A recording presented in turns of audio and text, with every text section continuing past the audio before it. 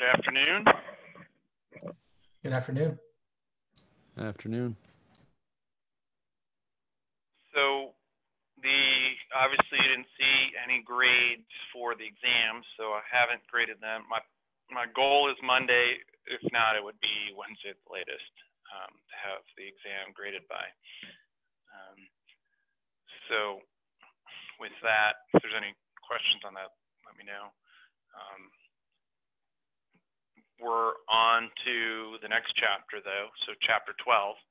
Okay, I want to just briefly mention that we had exam 1, which was exergy, which was a lot based on thermo 1 with the new of exergy. So there was a lot linked in exam 1. Exam 2, which you just did, was all cycles, right? We had power cycles with gas, vapor.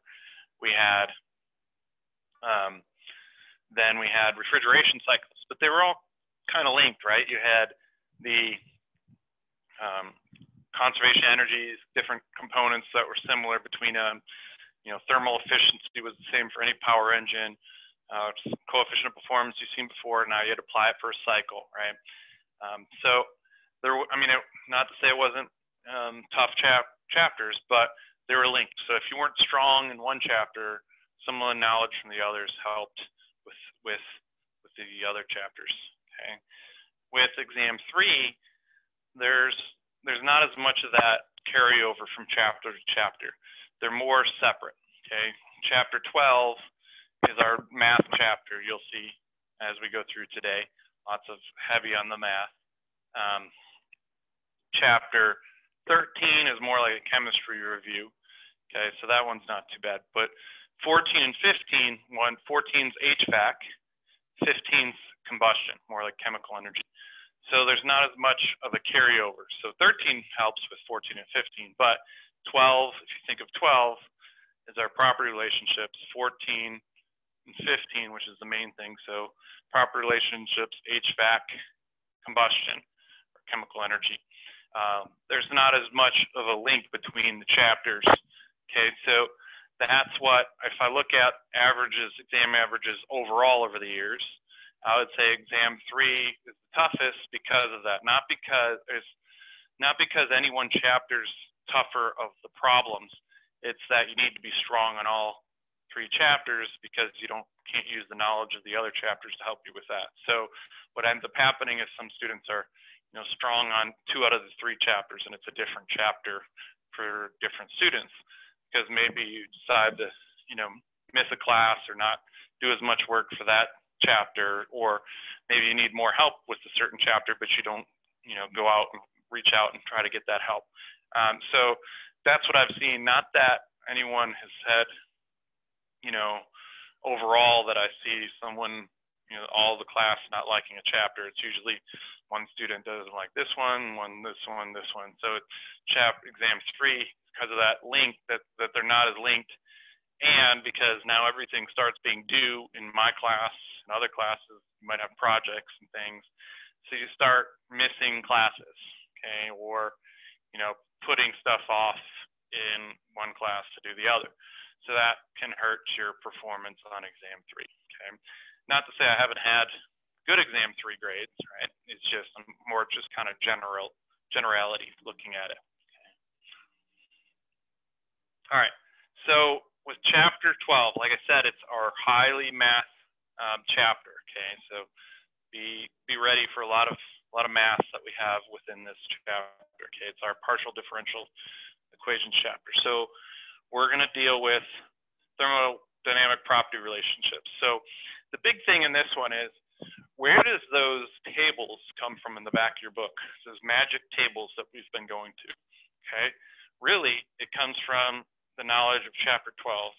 So let's say you worked for a company that developed a new refrigerant. You need to populate the tables, okay, and create property data. How do you put in property data for entropy, right, of water, right? You're not measuring entropy. So what are you using to get that value? That's where chapter 12 comes in. So you have a new refrigerant, or in my research, or my research area, there's fuels. Well, fuels, if you need property data for fuels, there isn't tables and tables of data for fuels or it's a mixture of different hydrocarbons or that. So there's limited property data. So you have to now use equations to get your other data that you might need for properties. Okay, so that's where chapter 12 comes in within my research, and I'm sure it's similar within other areas too. Okay, so first off, we're going to kind of look at,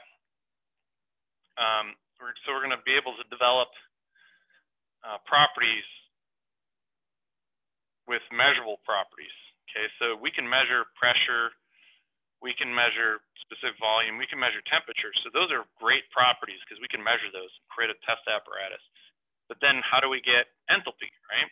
And well, guess what? We can use the Clapeyron equation that we will develop. Okay, how do we get the change in internal energy? How do we get enthalpy? How do we get entropy? Well, we're going to develop relationships of how we can get that data off of all these measurable quantities. Okay. We also look at Maxwell equations. Those are pretty popular. If you just Google search Maxwell relationships, you'll see tons of things about it, right? Well, we're going to show where they come from. And then the Joule-Thomson coefficient, we're going to look at that. That talks basically about the expansion valve, like if we have a good refrigerant or not for an expansion valve. And then the last one we're not going to get to. Okay, so this section's not covered.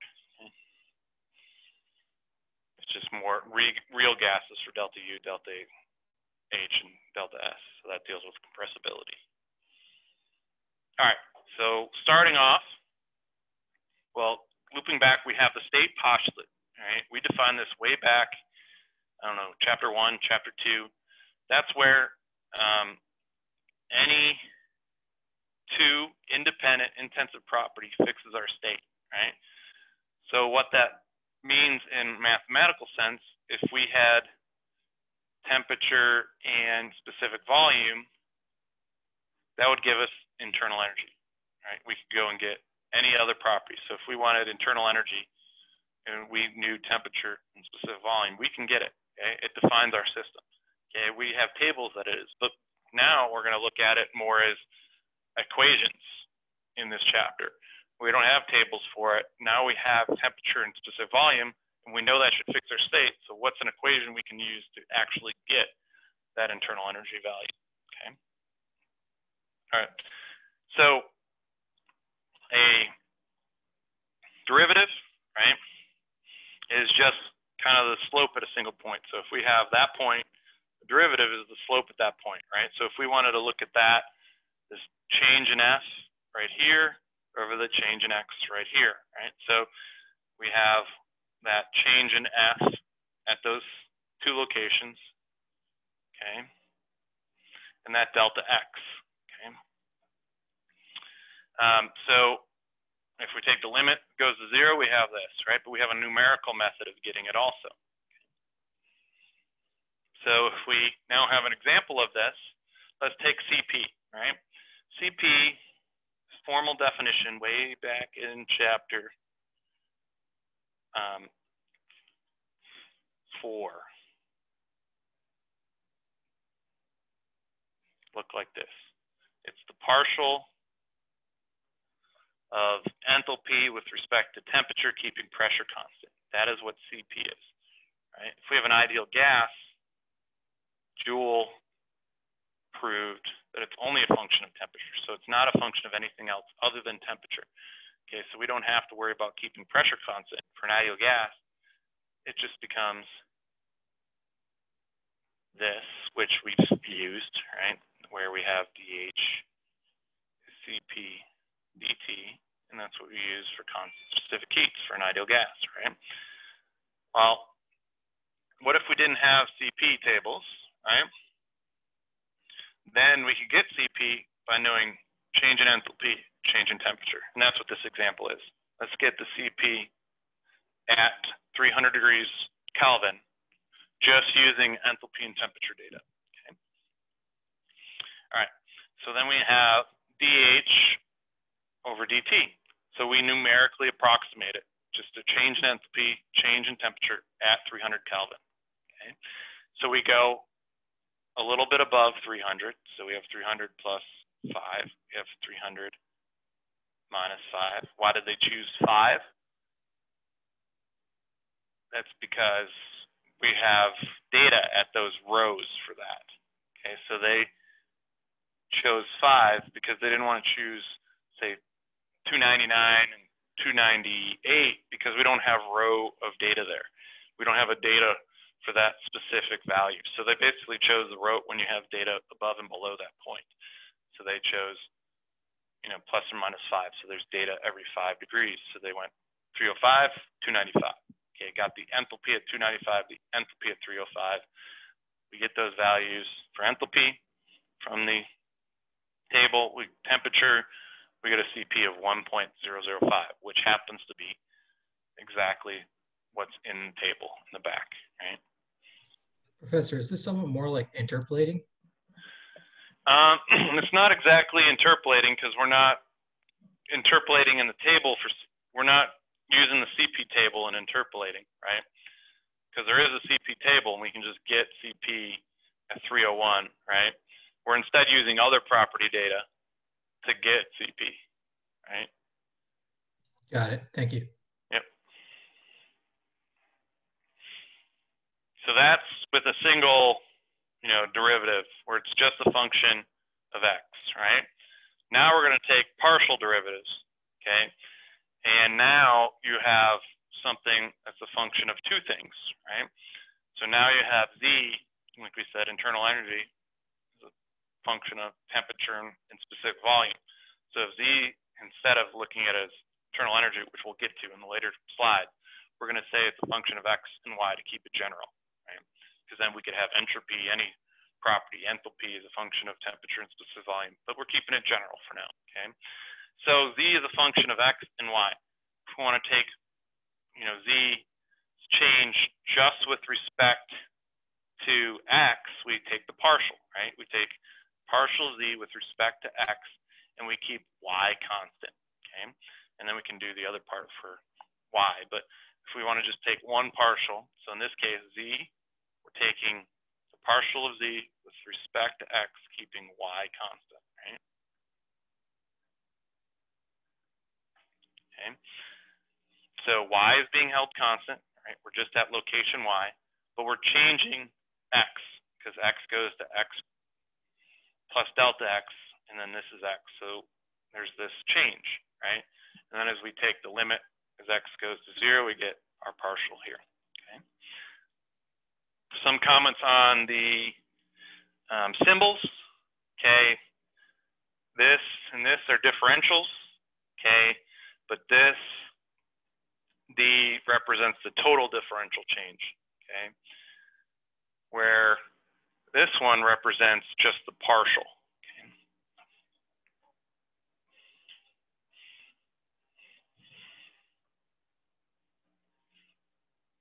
And that's why when I use this relationship here, we went from partial to total because it's only a function of temperature, not a function of pressure anymore for an ideal gas. Okay. All right, so let's think about now, this is the partial, so how we get a partial, okay? Now let's look at the total differential change. So we want, again, z is a function of x and y, okay? All right, we could have, again, internal energy, temperature and specific volume, right? But we're looking at the total change of z as we change that x and y. So we have x being changed some delta, y being changed some delta from that location z. So that would be our total change in z if we put that together. Well, now let's do some math magic, right? So first step right here is we add and subtract the same thing. So if we put these together, it would be 0, but we want to keep them, right? Because this term, it's at x plus y plus 0, or x, y plus delta y, and here we're at x, y plus delta y. So this is the same term as this. We're just adding and subtracting it to help us with the next step, okay? So we leave that. So this section and this section go together. So we have that down here, okay? So we have that first one here and that second part here, okay? The other thing we do is we put in things that are just ones, right? Delta x over delta x is just 1. So but we put it in this first term, and delta y over delta y, we put in this second term right here, okay? Well, when we do that, we'll see that in this first one section, we have y being held constant because we're at y plus delta y plus delta y. So that's the same y, but we're changing x here. We have x plus delta x, and then this is at just x. So there's a change in x while keeping y constant, right? Here, x is being held constant because it's the same x, but it's y plus delta y and y. So we're keeping x constant, but changing y here. Okay? Well, as we make the limits go to 0 on the delta y's and delta x's, that means we're going to end up with that partial with z with respect to x, keeping y constant, partial z with respect to y, keeping x constant. Okay. Okay, so this now would describe the total differential. Okay, so this is the total change in z from x and y, or this could have been the total change in internal energy, right? With the partial internal energy with respect to temperature, keeping specific volume constant. So I'm just doing this example, right? With the change in temperature, and then adding the second term is just the partial of u with respect to specific volume, keeping temperature constant, and then this is our delta v. So this is the same thing, just substituting t as x and specific volume is y, okay? And that would describe how we could get a change in internal energy with changes of these. We don't know what these partials are yet, and we'll get to that, but we at least have some way to describe it as a function of these partials, this total change. Okay. All right, so some other things that we can do, all right, some relationships that help us with this chapter, moving things around, is first off is since properties are continuous point functions and have exact differentials, so maybe in your calculus class or partial or differential equations class, you looked at testing for exactness, right? Well, we can use that to our advantage here, okay? So we basically, just to simplify things, we have m and n, which it's the same as what we saw in the last slide.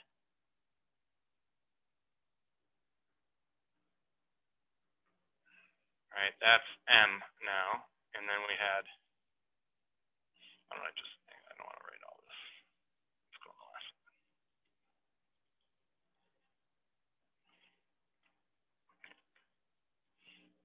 Go back here. This is m now, and this is n. They're just substituting and labeling it m and n. So what we do then with this m is now we take the partial with respect to y, keeping x constant. Okay? And then on n, we take the partial with respect to x, keeping y constant. And that gets us, if we look back on what it was originally, that gets us this, right? And it's still z here, just the order in which you took the partials has changed. Okay? And since it's a continuous point functions and has exact differentials, the order does not matter.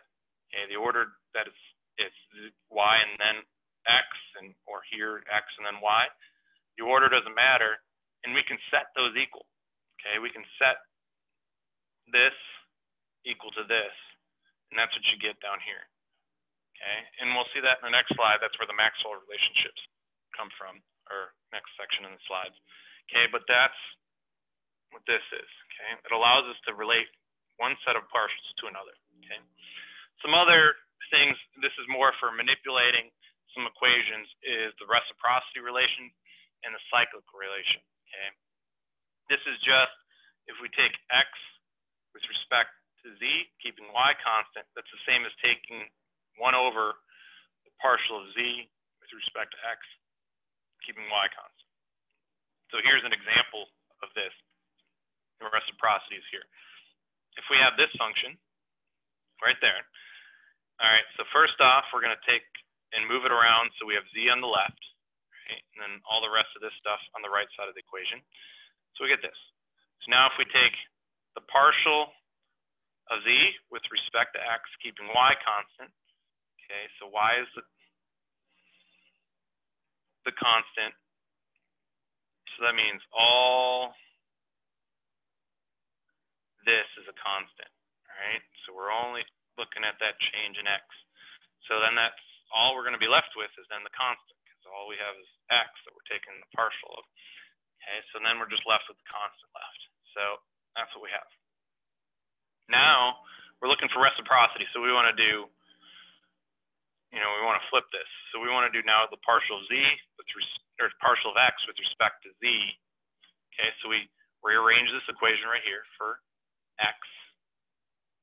So we put x on the left and all the rest on the right of the equation. And we get this. So this is what that function looks like with just x on the left. Now we take the partial of x with respect to z, keeping y constant. Okay, so y is constant, so that means this, that's all a constant right there. Okay, so if we take that partial, we're going to end up with this that kind of gets rid of the z and z here, right? We're just left with this. Well, look at that. It looks like this 1 over, right? 2 times y over 3y squared minus 1, 3y squared minus 1 over 2 times y. So it's the inverse, right? So reciprocity holds, right, for these continuous point functions with exact differentials. The other one that plays is also the cyclic relationship. So the partial of x, y, z, when you take x with y, y with z, and z with x, and keeping these constant for those, and just all and multiply it all together, you get -1. So you can use that to move partials around too. Here's an example. If we now take that idea that we had in the last one, do the cyclical relationship, but we're going to use the ideal gas law. Okay, so we have PV equals RT. Okay, so we set it up where pressure is x, right? And we have y and z. So pressure is x, V is y, T is z on those equations from the last slide, and just substitute it all in for there. Okay. So then that means we need to get this partial, and then this partial, right? Well, first off, start with rearranging for the first one. We need it as a function of pressure, so we have RT over P. And then we're keeping, which you see right here, we're keeping temperature constant, and we're taking the partial with respect, went too fast, RT over B. All right, keeping temperature constant, taking the partial with volume. Well, this means the whole numerator is constant. Gas constant is constant, and we're keeping temperature constant in this one. So it's like an equation that more looks like this, right? So now we take that partial and then substitute back in the constant, and we'll get this right here. Okay.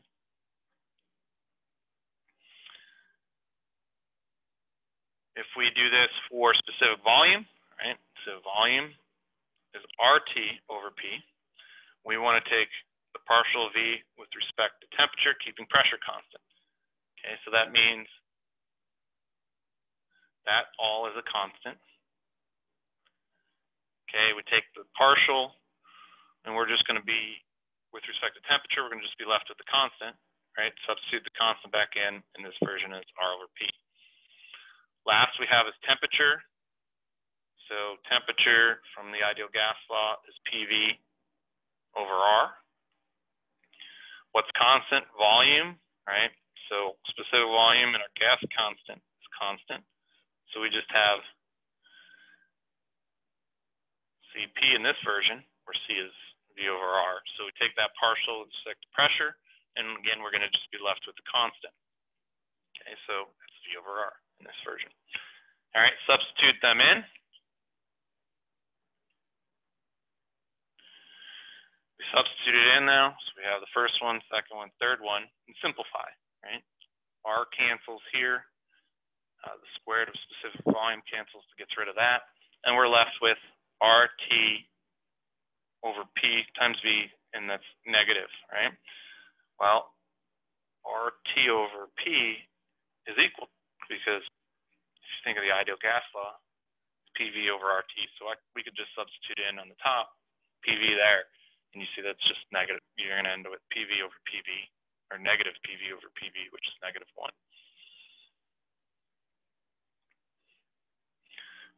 Cyclic relationship, or we already did the reciprocity. Here's an example. We did this one already here. Here's another example, but with ideal gas law. Okay, so partial V with respect to T, keeping pressure constant, or, rearrange, switching this. And that's what you did here. Temperature with respect to volume, keeping pressure constant. So this one we already did on the last slide is R over P. And if you do this one, you're going to get P over R and 1 over. So it's R over P is equal to R over P, right? So the proof is complete there for that one. All right, so the Maxwell relationships. The Maxwell relationships come from the 4 Gibbs equations, okay? All right, and we used extensively, you may not remember it, but we used these 2, they were the TDS equations, okay, to get all the change in entropy equations in chapter 7, okay? So if we, basically rearrange this equation for ds to just solve for the change in entropy on the left and everything else is on the right, that's what we use to get for an ideal gas, the change in entropy, for an incompressible substance, change in entropy, those equations that are on your equation sheet. That's what was done using those 2 equations, okay? Well, so we're going to keep those 2 equations, okay? We're going to add 2 more, okay? First off, the Helmholtz function and the Gibbs function, which we haven't defined yet. Those are more in chemical reactions, okay, that we'll get to. But all we need to know is that they exist and their form for this chapter, okay? So if we take the differential of the Helmholtz, we get change in the Helmholtz. U is change in internal energy, and then here we got to do TDS minus SDT for this change, okay? And how we get from this version to the version over here is basically getting rid of U du minus TDS. Well, we can just move this equation over right here, and that gives us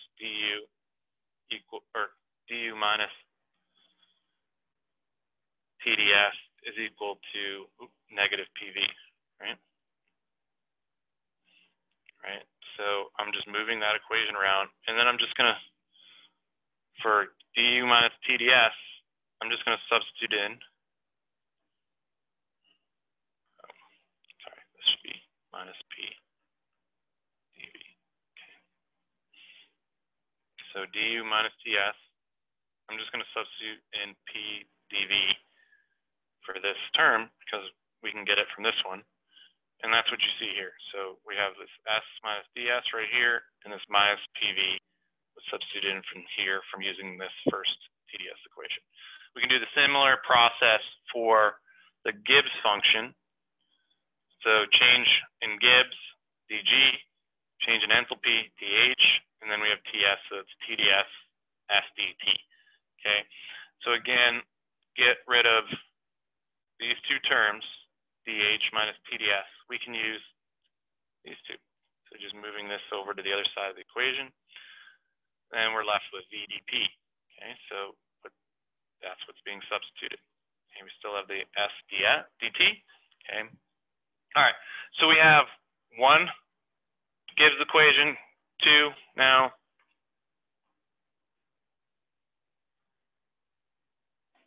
And then we have 3 and 4 over here, okay?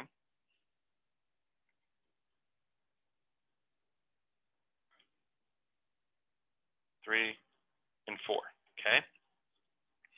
Well, Those are our 4 Gibbs equations. Well, we can use them, again, because we're continuous point functions. So if we just test for exactness, so do the process I showed right here, on those equations. So it's from equation that looks like this, and we do this, we can set them equal, right? Well, we do that to those 4 equations, this one, this one, this one, and this one. You know, basically we just do this, and we test for exactness, set it equal, basically setting them equal. And for this equation, we do that, we get this one. Okay, for this one, we get this one. From this one, we get this equation, and this one, we get this one. Okay, so what's the importance of this? Well, look at some of these equations. Let's take this one, for example. This one, we have something with entropy, a partial, equal to the change in pressure with respect to temperature, keeping volume constant. Well, all these are measurable quantities. We can measure pressure. We can measure temperature. We can measure specific volumes. It's just mass over volume, or sorry, volume over mass. So we can measure specific volume. This entropy we can't directly measure. But if we find this partial, we can replace it with this one. Same with, let's say, this one over here. These are all measurable quantities. So if we see this partial in an equation, we can replace it with this one, okay? So we have this way to manipulate what equations we have with something that's a better equation to use. Okay? All right, so here it's summarizing again those equations. It's just 1, 2, 3, 4 with the 4 Maxwell relationships. Okay, and we'll use these in the later slides a bunch. Okay. All right, verification. So first off, let's even just with values we have in the back of our book in our tables, let's just show that one of those partials is equal to the other one. Okay, so if we just take the last Maxwell equation, so that's this one right here, okay, and we're just going to use property data to show this partial is equal to this partial. Okay. All right, so we have the partial with S with respect to pressure keeping volume, or keeping temperature constant, the partial with volume with respect to temperature keeping pressure constant, with a negative in front of it. Okay, so we're going to pick 250 Celsius at 300 Kelvin. So that's our state. Okay, so state 1, which is the only state we have for this problem. Its temperature is 250 degrees Celsius, pressure 300 Kelvin, there's 300 kPa, sorry, and it's superheated, okay?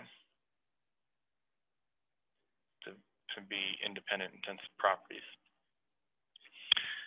for temperature and pressure.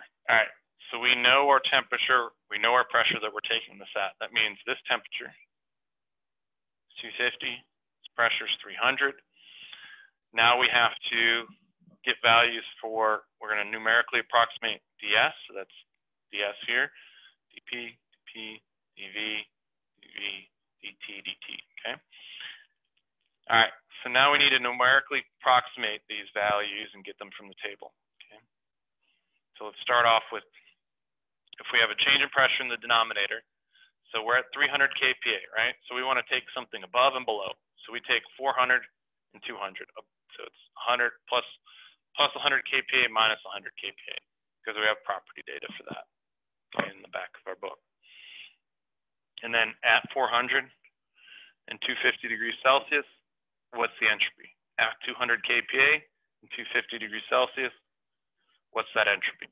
Okay, we get that here. We go and grab that from the tables, and we have that value. Now we do the similar process for the temperature side. We're at 300 kPa, and we go above and below 250 C. So we go to 200 or 300 and 200, and then we grab specific volume at 200 C and 300 kPa, 300 C and 300 kPa. We get those from the table. Now we put this in our calculator, makes noise like boop, beep, boop, boop, boop, and we get the left side equal to this, right? And the right side equal to that, okay? Well, that's only, what, about 6 out of 160, let's say, because I'm just taking the errors, about 6 difference between them, and it's about a 1 160, right? So that is, you know, a pretty good value on air, right? So that's pretty good. And that's because there's a difference in this air because we're numerically approximating the partials, right? So you can expect a little bit of air, but that's still showing that the equations are valid. I'm kind of confused on the S, like why did you do S400 pressure? Is it because pressure, we want to cancel out pressure? No, well, because we need a change. We need delta S, right? So we're taking above, we need to be at 300, we're looking at the point above 300, right? So we basically take a point here and here, right? If we're looking for the slope at this value, we're taking across that. Does that make sense now? I'm just more confused because like temperature is constant. Before we were looking at like entropy or enthalpy as a function of temperature. So why do we but do we're not an ideal gas. Oh, okay. Yeah, it is just steam, which is, we have property tables. So that now you need two independent intensive properties to fix your state in this case. Okay. So pressure and temperature. Okay. An ideal gas allows it only to be a function of temperature, but in this case, we're not. Okay.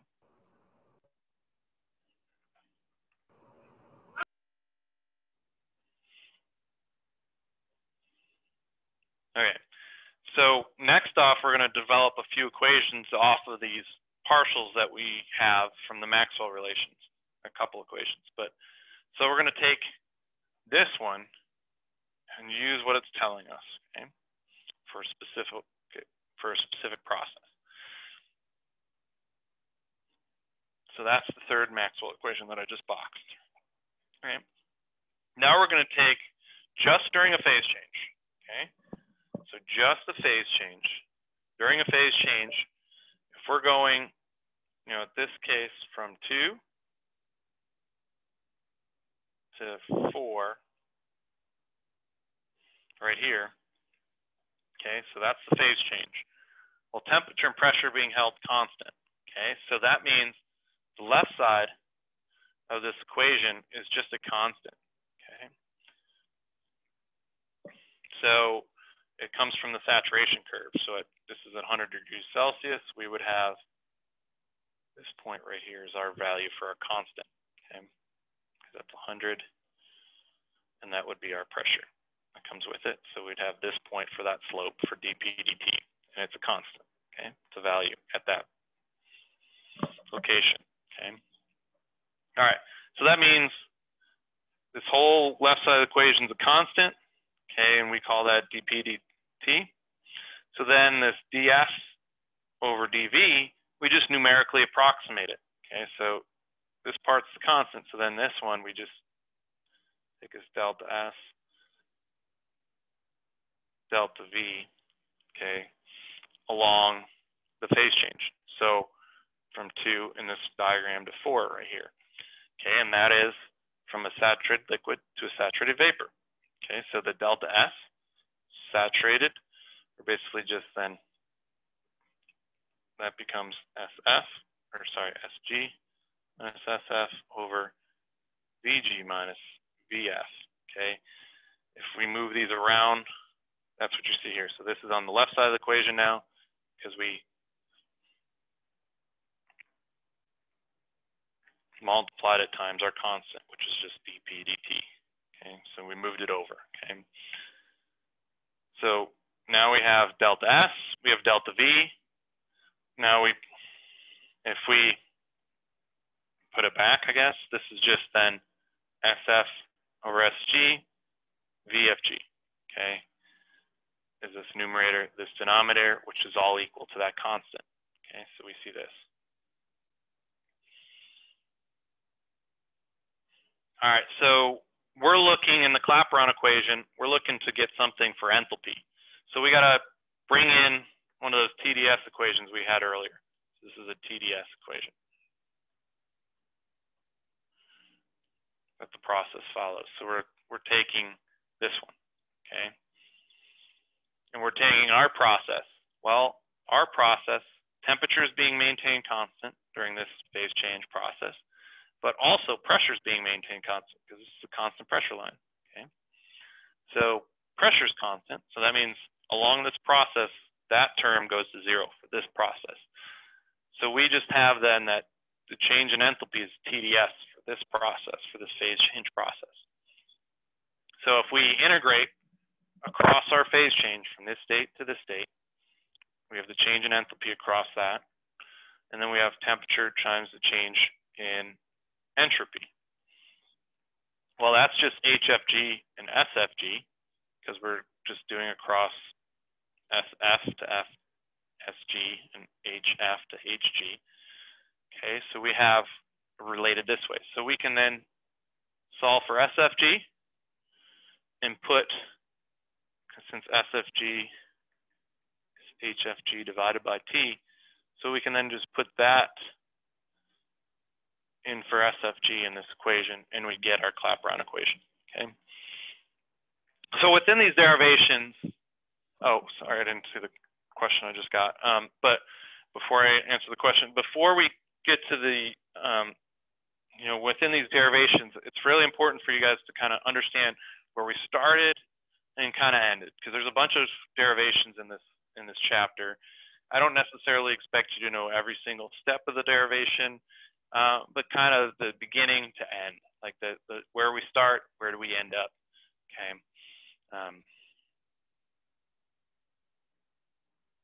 Yes, so the question was, and I'm sure if you guys have your chat open, so back, do you choose arbitrary values equidistant from your values that have table values? Yes, so you want table values that you have numbers in your table for. So basically, because you want, when you're picking back here, when you want the slope at this point, you really want something as close to that point as you can get that you have good values for, okay? So that's why you basically go as far as then when you have table values.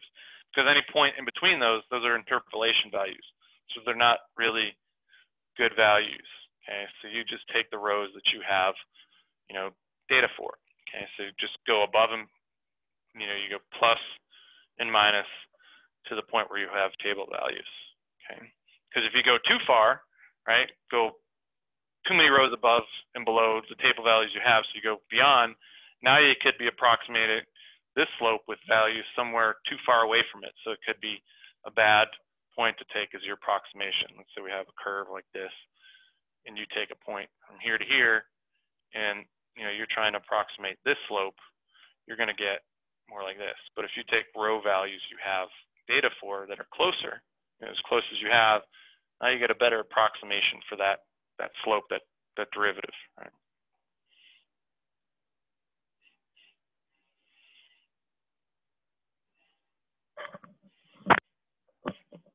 All right, so the Clapeyron equation, so we derive that, right? We're going to make a little, so that's it here, so calling it out, right?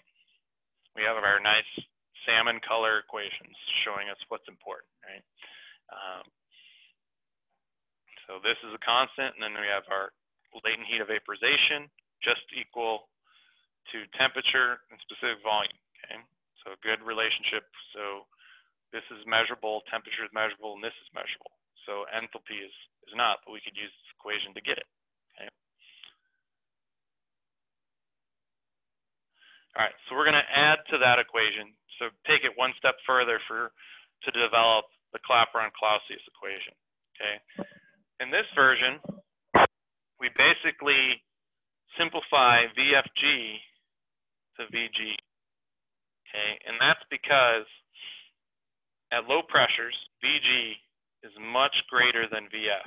Like if you look in your table values for water, refrigerant, because, a liquid is very dense, and this is the inverse of density. So you're going to have a very small specific volume for a liquid, right? So the gas then has a large specific volume, much larger, okay? So it could be orders of magnitude larger. So we're just going to say, okay, and approximate it. That VFG from our Clapeyron equation right here, we're going to just say that's VG. So that's an assumption that we're making, right? Right here. So we're simplifying with this assumption. The next one for the Clapeyron-Clausius is we're going to say it behaves as an ideal gas because we just have Vg. So we're going to assume ideal gas. So we use the ideal gas law, right? So if PV equals RT, so for Vg, we put in the ideal gas law. Now, that means we put this in for VFG, right? Since this is equal to this, which is equal to VFG. So we, for this term right here, we put in that ideal gas law, and we get this, okay? Well, what does this allow us to do? Well, we have pressure right here, we have temperature and temperature here. So if we put these terms on the same side, we have dP over P, you have dt over T squared. Well, we can integrate that, holding these constant, okay? So we integrate this side and integrate this side over state 1 to 2, okay? So between two saturation states. Professor, so this equation essentially is just making the assumption that it's just a simplified version for an ideal gas situation, right? Yeah, it's saying it's not necessarily that this is only applied to an ideal gas. It's just saying that VFG of, if we were going to use this for water, let's say, that VFG for water is simplified to an ideal gas. Not saying that HFG, because it still has HFG in it, and that's latent heat of vaporization. Okay, so it's just saying that for VFG, we're going to make it equal to VG, and then make that equal to an ideal gas. So just only for that part of it are we saying it behaves as an ideal gas. Okay. Got it. Thank you. Yep. All right. So if we integrate now, we're going to get this. Okay, and I'll have an example that uses this. Okay, so this is now the Clapeyron-Clausius equation. So we have the Clapeyron that helps us get HFG, and then we have the Clapeyron-Clausius equation that can help us get pressure changes or temperature changes with HFG. All right, so example. All right, so we want the HFG, in this case, we're just looking for refrigerant 134A, okay? But we want it all based on measurable data, okay? And that's this equation. So we're just rearranging the Clapeyron equation right here for HFG, okay? So it just moves it around. We have HFG on the left and all the rest of the terms on the right. And guess what? All those terms are measurable data. We can measure temperature, we can measure specific volume, and this is the saturation curve. We can measure that also, okay? Well, now we just go get table data. We get specific, so we want it at 20 degrees Celsius, okay? So we go and get VG and VF at 20 degrees Celsius, subtract it, and that's VFG, okay? We know temperature, it's already 20 degrees Celsius, but we need to add, plus 273. We need it to be in absolute, right? We need it to be in Kelvin. Okay, so we have 293 Kelvin, right? Then we need, the last thing we need is this derivative of the saturation curve at our point. So we're at 20 degrees Celsius. So at 20 degrees Celsius, we go a little bit above and below, okay, to our row data. So our row data for refrigerant happens to be above 20. The next one is 24 degrees Celsius, below 20 is 16, okay? And we get our saturation pressures at those points, okay, because we're at sat, right? Calculate it out, and this is what that slope looks like, okay, for the saturation curve. Now we have all our values, we plug them back in here, okay? So we have our temperature, we have our VFG, we have our dP, dt on the saturation curve, okay? And we get 182.62. Right? Checking how good that data is, that value we got. If we actually look in our table, because we do have table data for our refrigerant, right? We see in our table in the back of the book, we get 183 or 182.33, right? We had 182.62. So that is, about 0.3 out of 182, right? That's the error. That's very small, right? That's a pretty accurate mathematical representation, right, with measurable quantities for HFG.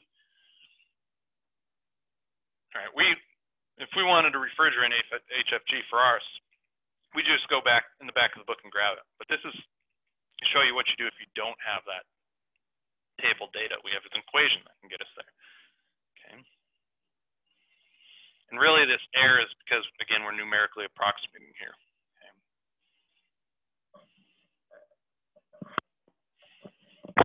All right, so now we did an example for the Clapeyron equation right here. Let's do an example for the Clapeyron-Clausius equation. Okay.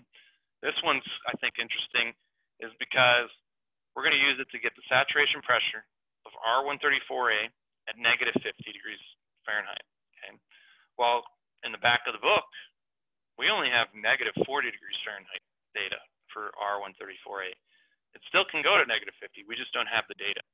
So how do we get that? We're going to use the Clapeyron-Clausius equation to get there. Okay, so this one right here. Okay. And that's what you see right here. So that means state 2, so T2 is going to be -50 degrees Fahrenheit. T1 is going to be -40 degrees Fahrenheit. So we know T1, we know T2, we get HFG. We only have HFG at 40 degrees Fahrenheit, so we grab that one, and that's right here. Okay. So we grab that. We know R for refrigerant, we can look that up. And then pressure 1 is the pressure, the saturation pressure, so Psat at -40. So we have that in our back of our book, and that's 7.432. And then, so then the only unknown is the saturation pressure at -50, P2. So we put our values in and solve for P2, we get this. We get 5.56 PSIA, okay? Well, the actual value from another source at -50, not our book, is this. So we are about 0.06 out of 5.5. So again, pretty accurate right there, about 1% error. If we just did extrapolation, right? We've been doing interpolation, but if we just extrapolate, right? We have property data with these 2 points, right? Linear interpolation would get us something in between those 2 points, some row data. So we had if we had -40 and we had -30 and we wanted -30.6, we could interpolate and get something in between. Well, we want -50 and we don't have data. So we would use these 2 points to extrapolate somewhere here, right? And it would assume it's linear and get us -50, the value. Well, if we did that, we would get 5.134, which is, about 0.4 out of 5.5 on accuracy. So that's the error. So we get around 7% error using the linear extrapolation. That's because it's not linear of a curve, right? We're extrapolating and just assuming it's linear. So we get a better accuracy as we know the path, because this says, you see the natural log in there, so we know it's not linear. Right, so using this equation, we get a more accurate value. Okay. I see this equation in my research. They use this for fuel information. There's limited data. We don't have tables of fuel data for fuels for, let's say, fuel injection, where you need to know saturation pressures. While they have limited enthalpy HFG data, you might have it just at one temperature and pressure, right? So you want it for a whole bunch of others. Well, you can use this equation off of that single data point you have to get the other data, the other values. All right, so this is switching to other equations here. Okay, in this version, we're going to develop general equations, okay, for du, dh, ds, cv, and cp. Okay, okay? And this is for two independent intensive properties, right? And they're general equations. We're going to develop it for anything. We're not going to use any assumptions of ideal gas, incompressible, anything. So it could eventually be used for ideal gas, but we're not going to make that assumption at all to start with. So it can work for any substance, okay? And we're going to want it to be based upon easily measurable quantities. So pressure, specific volume, temperature, specific heat are all things we can measure, okay? All right, so let's start with internal energy, okay? So way back in the earlier part of the slides, we had this, z with x and y as its function. We took the total derivative, and we have this. Well, we're just going to approximate it as what I had earlier. Internal energy is a function of temperature and specific volume. Again, take the total with the partials now here and here for internal energy. Well, this partial right here is actually just the specific heat at constant volume. That is the definition. So we can replace that partial with that specific heat, right? So we're good there. That's measurable, right? And temperature is measurable. So we're good on this term right here. Now we need to figure out something for this partial, right? Right? That's a little trickier, okay? This, we're going to bring in a different equation. We're going to say, okay, let's take entropy as a function of temperature and specific volume. So the same thing as what we did above with internal energy, temperature, and specific volume. So we're doing the same thing, okay?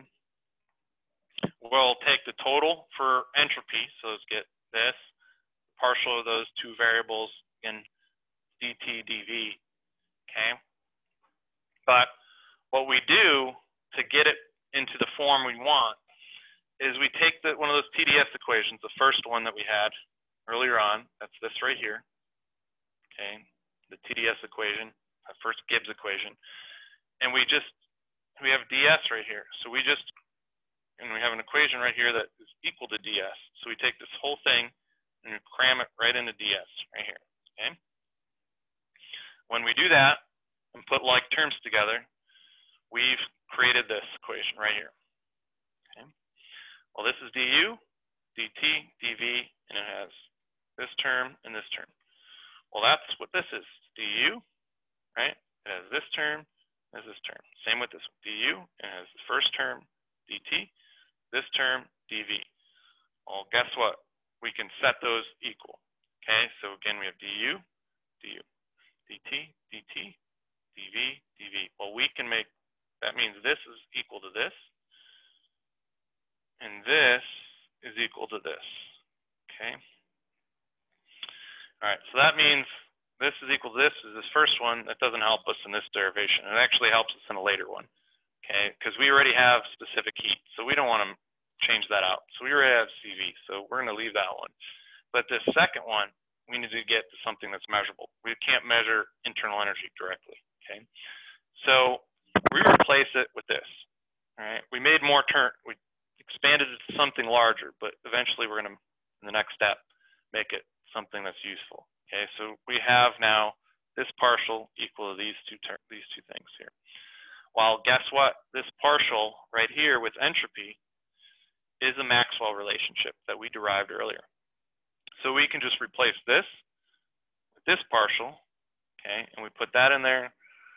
Now we can put this whole term in for that du, dv, keeping temperature constant. So now we have the change in internal energy, cv dt, and this. And guess what? Everything shown here is measurable. We have specific volume change, we have pressure. Pressure is a function of temperature, specific volume. All measurable quantities, temperature, specific heat. All measurable quantities. So in general equation, we can use for any substance. We can create data for how that substance changes with temperature, pressure, and specific volume. If we integrate this equation, we get this, okay? One easy one to see how this applies, it's general, works for anything, right? Well, if we did the simplifying assumption for an incompressible substance, that takes dV out, and that takes this whole term out, and you have your equation in your slide, on your equation sheet. If you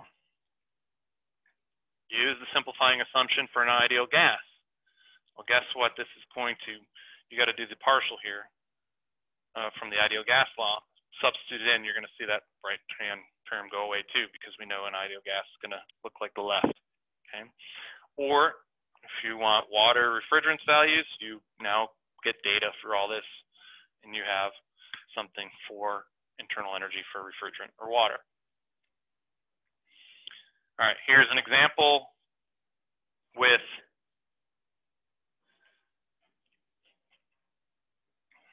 instead of using the ideal gas law, we're going to use the van der Waals equation of state. So it's more accurate than the ideal gas law. So we're going to use van der Waals equation of state. Okay. We're also, instead of just saying CV is one value, we're going to say it's a function. It's a linear function of temperature, where C1 and C2 are just constants. Okay. Well, we take this general equation we have right here. We're going to apply it. Okay. Well, CV, we have our linear line. We can just plug that in, and that's what we do right here, substitute it in down here. But this side, we need this partial first. So we rearrange van der Waals equation for pressure, and then take the partial of pressure with respect to temperature, keep the volume constant. So we go from this to this when we do the partial. Okay. This is just putting all these terms together of this equation, T times that partial, and then minus P. So if you do that, simplify, you get just this A over V squared. Okay. Now we plug that in all for that term right here, and that's what you see down here. Okay, and we plugged in for CV that linear line. Now we can integrate, and we have an equation. Okay, so this is an equation for a gas obeying van der Waals equation of states with specific heat with a linear as a function, linear function. So it's a more accurate version for property data than we even had for just an ideal gas. Okay.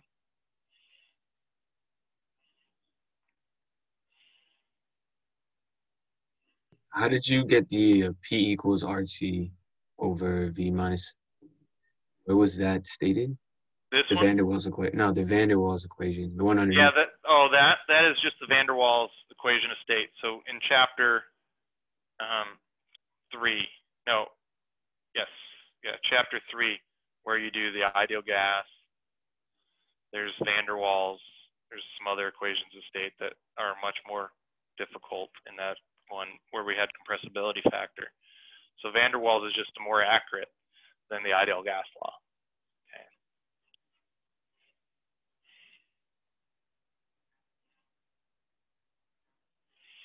All right, so we did it for internal energy, this derivation. We're going to see it's very similar for enthalpy. We just take enthalpy with temperature and pressure. Okay, a similar method. Okay, so we have Z previously, dZ. We do this for enthalpy, but with temperature and pressure. For internal energy, we did temperature and specific volume. So dH, we have our partials. So we have dt, dP, and our partials with those. Okay. Well, this first term, just like it was Cp for internal energy, it's Cp for this enthalpy one. So we have Cp. So we're good there. Now we need to do our manipulations to get this one. We're going to do a similar process. We go to the entropy. Again, do the same properties. So as a function of temperature and pressure that we did here, but for entropy. Okay, so we do that total change in entropy with the partials.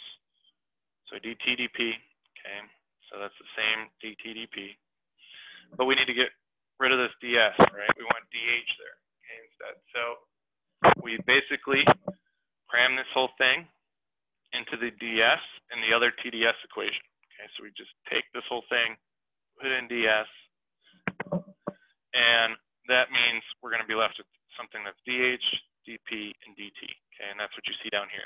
Put it all together from this equation and this one. Okay, we get this: dH, dt dp, which is the same version we want here, dt dp.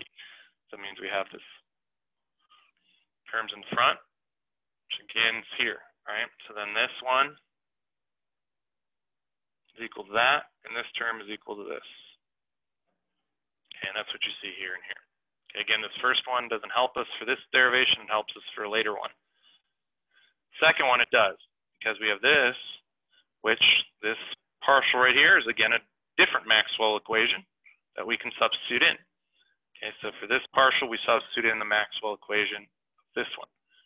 Okay, substitute it in, put it back into our original DH equation, and we have a version for change in enthalpy that's all a function of just measurable properties. So we can utilize this, integrate, we get this. We also have, from just the definition of enthalpy, U plus dV, we could take this version, dH equals du plus dP dV. Right? And that's what you see here. That's another version of getting change in enthalpy.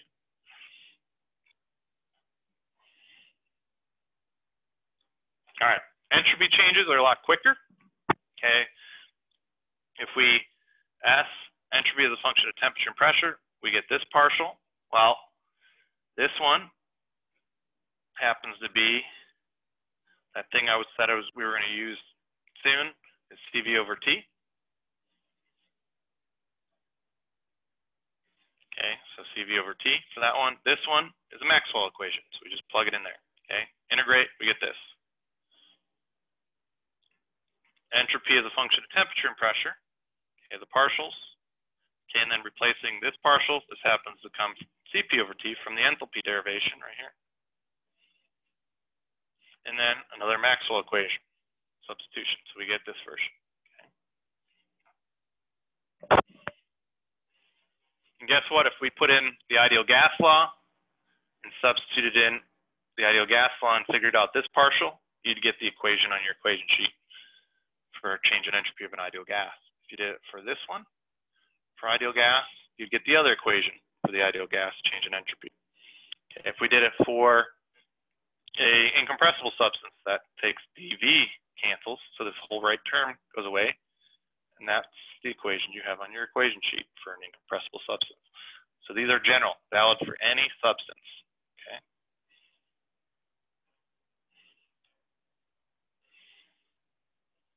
All right, so a couple other things is how to CP and CV change. So just how to look at changes of specific heats. Well, we can use from the change in entropy right here of the entropy equation we had on the slide right before, okay? And we just we do our exactness, okay? So we end up with this, okay? So that shows us for change, how does CV change with these changes in properties, okay? We can do with entropy as a function of temperature and pressure. We can do the other entropy, change in entropy equation, take the exactness, and we get how CP changes, okay? We can do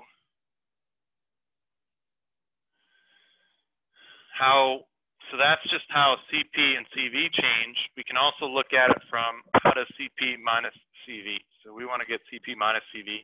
So we just take these two change in entropy equations, set them equal because ds and ds. So we just set this term right here equal to this term. If we do that, rearrange, we get this, okay? Well, if we also know if that's just temperature as a function of V and P, because this is V, this is P, and that's T. Well, if we take the total differential for dV, we get this version of it. All that means this is equal to this, and this is equal to this. Well, we can set this equal to this, we'll get this equation down here, or we can do this one equal to this, we'll still get this equation, okay? And that tells us how CP minus CV, how much they differ. It's a function of these terms on the right. Another version, just using the cyclical relationship we had earlier, manipulating things, we can get this version. Okay, last slide was this one. We're just moving stuff around to this one. Why do we want this one? And why are they even caring about that one? Well, it brings in some other thermodynamic properties of volume, expansivity, and isothermal compressibility. These are defined like this. So if we take those and put them into this equation, we're going to get this smaller equation that looks like this. Okay. What does this tell us? Well, guess what it tells us? That CP is always greater than CV, because everything on the right is always a positive value. Okay, we can go back to the equations and look at it. But specific volume, temperature, beat this beta squared because it's squared, right? And then this one always ends up being greater than 0 also. So CP has to be greater than or equal to CV. As temperature goes to absolute 0, they're the same, right? CP equals CV. Another thing is, if it's truly incompressible, CP is equal to CV, right? And we can see that with, if we take beta, right, there's no change in specific volume as a function of temperature, then this is 0. We have 0 here, and that's 0 squared. We still get 0 here for this whole term. It says CP is equal to CV for an incompressible substance. We know we have an equation, I think it's on the equation sheet, where CP minus CV is equal to R for an ideal gas, right? Is equal to the gas constant. Well, we can derive that from our general equation for CP minus CV, and then using the ideal gas law, just get these partials. And that's what's being done here. And then the other partial, okay, here, plug them in and start canceling terms, you get R.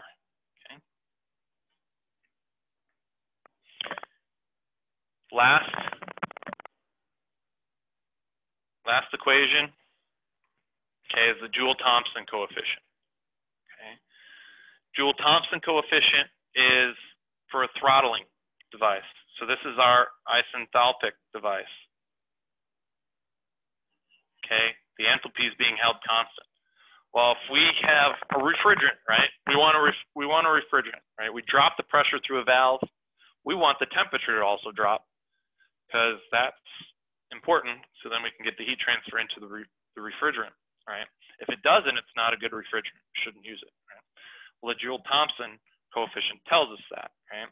If we change pressure, so we drop pressure, what kind of change in temperature will we get when we keep enthalpy constant, right? Well, if the Joule-Thomson coefficient is greater than 0, temperature decreases. If it's equal to 0, it's going to be the same from the inlet to the outlet. If it's less than 0, temperature is increasing. That's not a good refrigerant, right? So if we had this temperature, this inlet state, you know, different versions of the exit state. Right?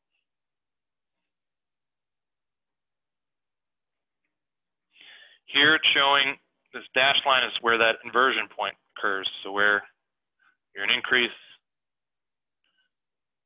to a decrease, right? Or decrease to increase. So where that switch occurs, that inversion line. It's greater than 0. That's where our temperature is decreasing. Okay, when we drop pressure. So if we started right here in pressure and we dropped pressure, so we'd go this way, we would drop in temperature. So we'd start here, we go here, we drop in temperature, right? Well, if we got on this side, we were here in pressure, and we drop pressure to this point, we would increase in temperature, okay? That would have a Joule-Thomson coefficient less than 0. All right, last thing, in an example, I'll go through it quickly, is we can derive another version of this Joule-Thomson coefficient equation. If we take the general change in enthalpy that we just derived, so this is the change in enthalpy that works for anything, right? Well, if we have an isenthalpic process, this is 0. So for the valve, size enthalpic. So this is 0. All right, so now we have, if we do that and rearrange for dt over dp, the rest of the terms, we're going to end up with this on the other side and dt over dp on the right side in this version. And it's a partial because we made enthalpy stay constant. We set it equal to 0, the dH. So we just derive basically the Joule-Thomson coefficient from the change in general change in enthalpy. And this only depends on Cp, volume, temperature, and a partial. So we could use this for any substance. All right, here's an example for ideal gas. Right, we know from just applying the ideal gas conservation energy and the ideal gas law, we know the temperature at the inlet should be equal to the outlet. Right, but we can also derive that just spun from our Joule-Thomson coefficient we have right here, this equation. So that's the equation right here. So Cp, we can get that from the tables, but we need this partial, right? So we take our ideal gas law, set it for volume, specific volume, then take our partial volume with respect to temperature, keep pressure constant, we get this R over P. So we plug in R over P for that partial, so you see it here. Well, that's TR over P. Well, that's the same thing as specific volume. That's RT over P. So that's specific volume, and this ends up being specific volume because they're equal. So that's specific volume minus specific volume is 0. So our Joule-Thomson coefficient is 0 for an ideal gas. Okay. For real gas, it's not, but for an ideal gas, it is. Or even for a van der Waals equation idea of a gas, it's going to have a different Joule-Thomson coefficient. Okay, so that's what we did class today. A little bit of math, right? Just a little bit, right? The Maxwell equations, Clapeyron equation, and the Clapeyron-Clausius equation. But then we just looked at general equations that work for any substance of change in internal energy, enthalpy, entropy, and then how CV and CP change, okay? And then the Joule-Thomson, okay? That's our chapter, okay? So in the big things, understand starting point of the equations and the ending point kind of thing, okay? Not necessarily looking for you to know every single step from the beginning to the end, especially for those long derivation ones. So would you say that the Maxwell relations are like the most important equations to remember? From this chapter? No, I mean, if you look, I have the equation sheet on for the next exam already posted, so you can look at what I have there, okay? So those are important. I mean, the other main equations that I had set up with, you know, any of those in that pink salmon color or whatever, those are important, and then just using them, right? So the examples were just, a lot of them were just taking a partial and then plugging it into those equations, right? So understanding how to do that is kind of a main thing in this chapter. Okay? Sounds good. All right. Any other questions? All right, so then I went a little over, but that means we'll just do examples in this chapter the next class, okay? All right. Have a good one. Yeah, you guys have a good one. See you on Monday. And again, if you have any questions or any concerns, set up a Zoom meeting